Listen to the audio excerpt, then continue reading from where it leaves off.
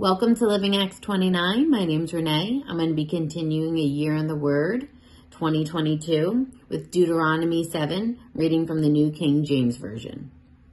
When the Lord your God brings you into the land in which you go to possess, and has cast out many nations before you, the Hittites, and the Girgashites, and the Amorites, and the Canaanites, and the Perizzites, and the Hivites, and the Jebusites, 7 nations greater and mightier than you.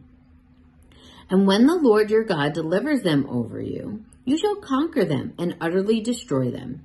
You shall make no covenant with them, nor show mercy to them.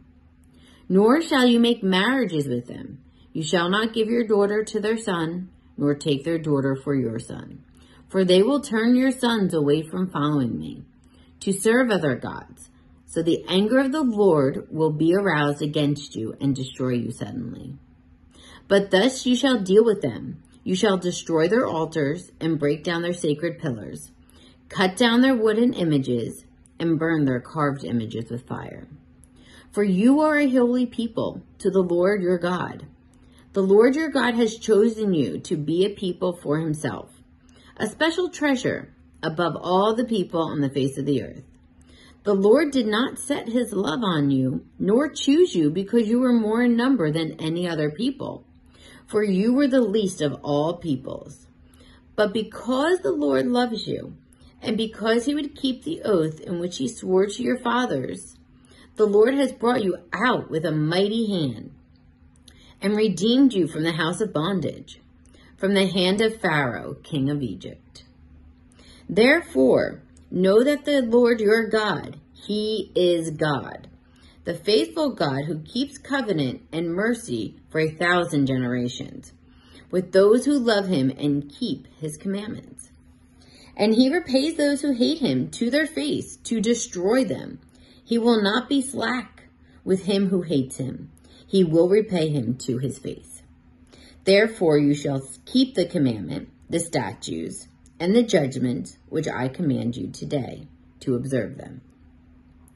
Then it shall come to pass, because you listen to these judgments and to keep and do them, that the Lord your God will keep with you the covenant and the mercy which he swore to your fathers. And he will love you and bless you and multiply you. He will also bless the fruit of your womb and the fruit of your land, your grain, your new wine, and your oil, and increase your cattle and the offspring of your flock in the land in which he swore your fathers to give you. You shall be blessed above all people. There shall not be a male or a female barren among you or among your livestock. And the Lord will take away from you all sickness and will afflict you with none of the terrible disease of Egypt which you have known, but you will lay them on all those who hate you. Also, you shall destroy all the peoples whom the Lord your God delivers over to you. Your eye shall have no pity on them, nor shall you serve their gods, for that will be a snare to you. If you should say in your heart, these nations are greater than I, how can I dispossess them? You shall not be afraid of them, but you shall remember well what with the Lord your God did to Pharaoh and to all Egypt, the great trials which your eyes saw, the signs and the wonders, the mighty hand and the outstretched arm by which the Lord your God brought you out. So shall the Lord your God do to all the peoples of whom you are afraid. Moreover, the Lord your God will send the hornet among them until those who are left, who hide themselves from you, are destroyed. You shall not be terrified of them, for the Lord your God, the great and awesome God, is among you. And the Lord your God will drive out those nations before you little by little. You will be unable to destroy them at once, lest the beasts of the field become too numerous for you. But the Lord your God will deliver them over to you, and will inflict defeat upon them until they are destroyed. And he will deliver the kings into your hand, and you will destroy their name from under heaven. No one shall be able to stand against you until you have destroyed them.